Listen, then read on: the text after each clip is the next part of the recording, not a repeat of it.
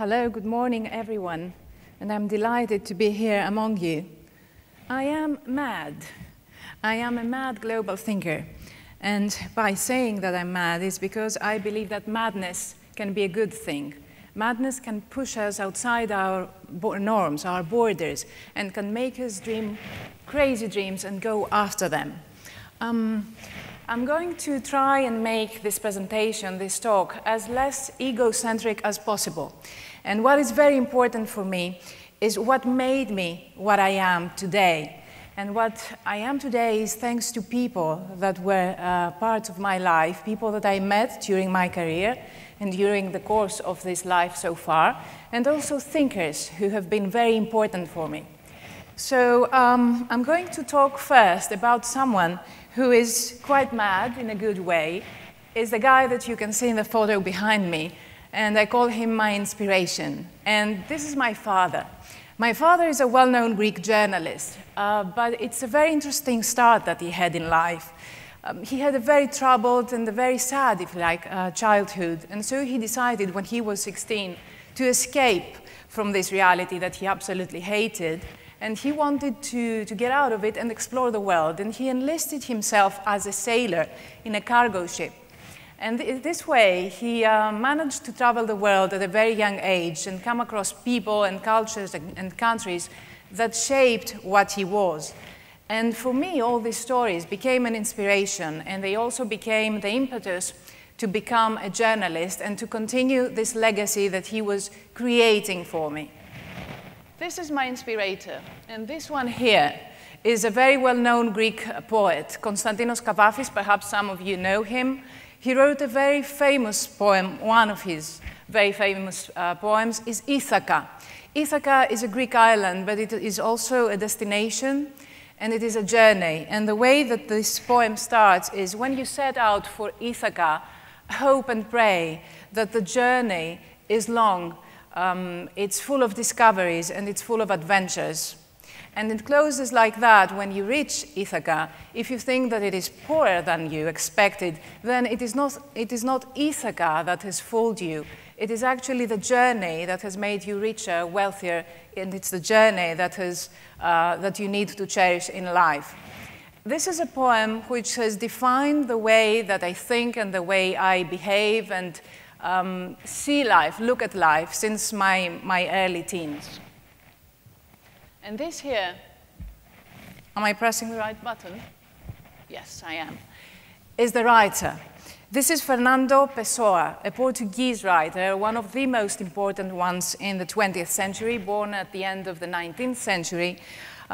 He was a guy who died relatively young, in his mid-40s, but he left a fantastic legacy of 25,000 poems, prose, philosophical writings. One of his books is the Book of Disquiet, which is like an autobiography. And in this book, he describes the restlessness, this peace which he could never find inside his soul, his spirit, his mind, but which was so creative for him and led him to write all this amazing work. I remember one of the phrases in these writings, which was, I got up early this morning, and it took the day for me to realize my existence. And for me, this very phrase epitomizes what life is about, what we are. By the time we reach our teens, by the time we complete our studies, or we embark on our careers, or we start our families, we still have not realized what life is about. And we reach an age where we start thinking backwards as to what we have achieved, what we have not achieved, and then by that time, we reach an older age, and perhaps the train has reached the terminal. The train, now that I mentioned that, for me, life is a train. I feel like I am a passenger in the train of my life, and it goes through villages and cities and countries, and there are people who jump on board, and there are people who decide to get off the train, and there are people that become part of my life, and I become part of theirs. And this is a fascinating journey until it stops at the terminal station. And this is where my exploration of the world started. I decided to become a journalist because I wanted to explore the world, and I wanted to meet people who would make my life more meaningful. And these people were coming from all walks of life, and I would like to share some of them with you here. I met creative people, like the ones that you see here in this picture, which was taken in London about 7 years ago. I find it very interesting how people present themselves, the way they dress, the way they wear their hair, their gestures, their facial expression. Every picture is telling a story, and it is telling an amazing story about its background, about the family, about the wishes, the dreams, the desires. So this is for me a very, very telling, a very interesting picture of these relatively quirky people who are making a statement by their existence. I met people who are unlucky, and there are millions, if not billions, of them out there. I met people who live in poverty. This shot was taken in Kazakhstan, in Almaty, about 10 years ago. I was there for a conference, and I always like to take time outside, you know, the very limited space of a conference and see people, visit people in smaller neighborhoods or in smaller streets where someone wouldn't go easily. And I came across this young mother. She was having her baby on her lap. In Kazakhstan, about 6% of people live below the poverty line. And this woman has to live by less than $3 a day.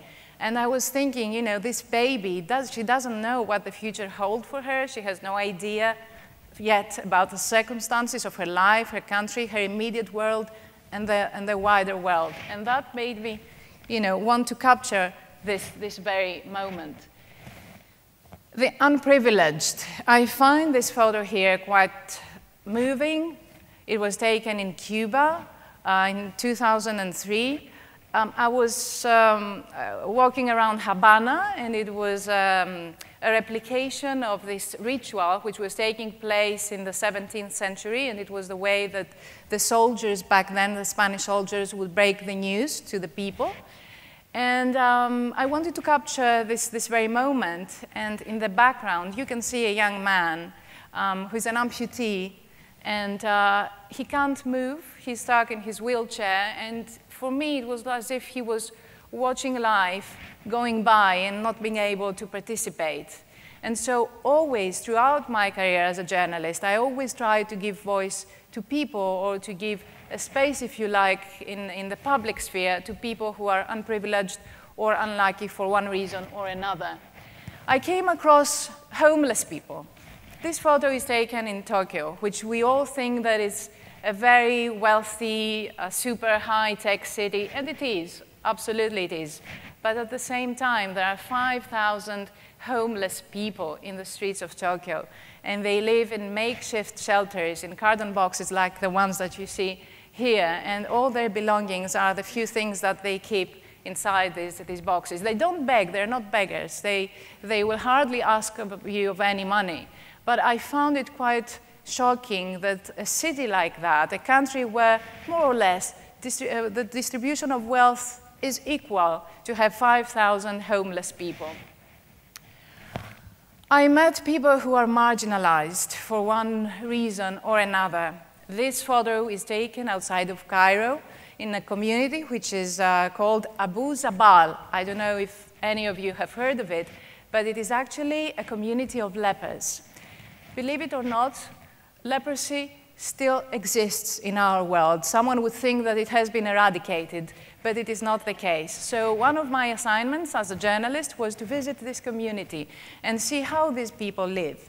4,000 people, normal lives with families, with couples getting married, bringing children to the world. They have their elementary school, a high school, they have their church, they have hospital, they have even a prison. And this photo was taken, they are inmates, and it was taken inside the prison in the leper colony of Abu Zabal. And I was fascinated by a very simple fact, that no matter how wealthy or poor, no matter how privileged or underprivileged people are, we have the same sins, the same weaknesses, and the same issues everywhere. And this was a defining moment in my career. I was selected in 1999 to become a CNN fellow. So from the Greek media, it was my leap to the international media. And I joined CNN as a fellow. I was trained in Atlanta, and that completely changed the way I look at the world, because I became part of an organization which is what we call global, in reality global, working together with people from all over the world, someone from New Zealand, someone from Turkey, another one from Greece, another one from China, and we were all working together for a common cause, and also under more or less the same ethical framework. And it was an eye-opener for me working with CNN. And now I would like to present some of the people who have influenced me and what I do in my life. One of them being inevitably Ted Turner. I have strong admiration for him because he is the guy who transformed news distribution and news coverage. Ted Turner, perhaps some of you know already that he's the founder of CNN. Before that, Ted Turner had inherited a company from his father, a billboards company, which was worth $1 million. In 1998, his wealth was so big that he was the first philanthropist who donated to the United Nations $1 billion. So you can imagine the journey of this man. For some, he was a madman. This is why I'm saying, and why I said in the beginning, that madness for me is absolutely essential when someone wants to chase very big dreams. So when he said in the end of 1970s that he wanted to start a 24/7 news channel, everyone told him, Ted, you're mad, this is a suicidal move, you're never going to make it, and you're going to destroy everything that you have achieved so far. But he didn't listen to anyone, and he went on to completely transform the news industry forever, because this is what CNN did. And one of the phrases that I remember he has said is that we are going to cover the world until it ends. And if it's going to end, CNN will be there, and it will cover it live. One of the people that I met during my work with CNN is Christiane Amanpour, and I call her the adventurous. I think that she epitomizes the woman who is fearless, she's gutsy, she gets what she wants answers, and she's going to get them. And she's a very, very courageous journalist who became also a very powerful, a very influential woman, a true global thinker. And then another defining time in my career was when I joined Al Jazeera English. I have to say that nothing has come easily. It takes 20 years for an overnight success, as they say for Microsoft and the likes of these companies. So some things, you know, when someone describes them, may seem quite easy to happen, but they are not.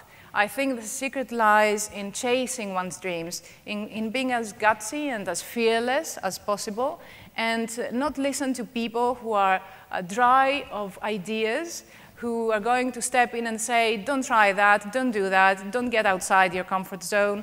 You are already a household name. Why would you want to move to Qatar or to a Muslim country? You live very comfortably here. I ignored everyone who was saying that I was mad in deciding to join Al Jazeera and moving to Qatar. I did it. It was a life transformer for me because I lived in a country which is a very conservative Muslim country, very different to what I was used to, but it was exactly what I wanted to live and experience, a world completely different from what I was used to. And there I met someone whom I find is a true visionary leader. And this is the Emir of Qatar, Hamad bin Khalifa Al Thani, who has created a brand out of his country in an extremely successful way. If you think about it, 15 years ago or 20 years ago, very few of us had heard of a tiny, tiny state with less than 200,000 citizens, which was called Qatar. Today, it is one of the most influential brand names globally. And I think this is thanks to a very pioneering leader, as is the Emir, who has created Al Jazeera and created a brand name out of his country, and a very influential stakeholder in the Gulf region, in the Middle East, and beyond. This forward thinker here is my mentor. I believe in knowledge. I believe in lifetime education. I think that someone needs to stay in touch with a rapidly transforming world all the time. Otherwise, we lose the train. And so I decided to take my Oxford degree 3 years ago. And that was a very enriching experience for what I am today and for creating Global Thinkers Forum. Mark Ventresca, for me, he's a beacon, an intellectual beacon, because he helped my mind think in a more systematic way, and he helped me understand the world as a world created by human networks, because what brings value to everything is social capital, and also looking at the wider picture. And he was a very important part of the whole concept of Global Thinkers Forum, which deals with the failing leadership around the world. There is a leadership gap in our world, and we need to see how we can bridge it. What can we do to create better leaders, the leaders of tomorrow? There are so many different things and issues which are newcomers. We didn't have to deal with them before, like crippling economic models, like urban uprisings all around the world, like this information surplus, and all the new sources of information that are thanks to social media, which can be good, but at the same time, they can be quite confusing. And so it's a world that needs to take into account that people need to think globally, operate locally, but think as global players and as global stakeholders. And our first event took place in Amman in Jordan, and we were joined by a very important global thinker, who is Her Majesty Queen Rania. We were extremely honored to be taken under her patronage. Queen Rania, for me, I have great respect and admiration for her. She's a true global thinker. She's a role model as a mother, as a woman, as a leader. She's a change maker. Change does not happen overnight, and it should not happen overnight, even when we are not happy with our immediate environments or with our societies or with our country. I believe that change should be gradual, and it should take place at smaller scale, and then we will unite all changes together, and we create a transformation for the public good and for the good of the society. And these could be the leaders of tomorrow. This shot was taken in Ankara 10 years ago. I absolutely love Turkey, and I'm delighted and honored to be back here.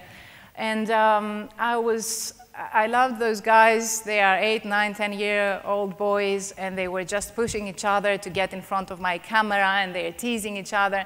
And, you know, I thought that perhaps one of these guys could be the next leader of the country, of an organization, the CEO of a very big company.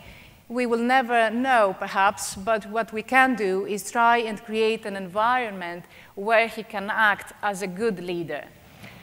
And I guess that's it. For me, life is a journey. It's an experimental journey, which we undertake unwillingly or involuntarily, if you prefer the word. It's a journey of the spirit and the soul, and through the material world. And so what makes us what we are is the people that we come across. So in this sense, I am you. Thank you.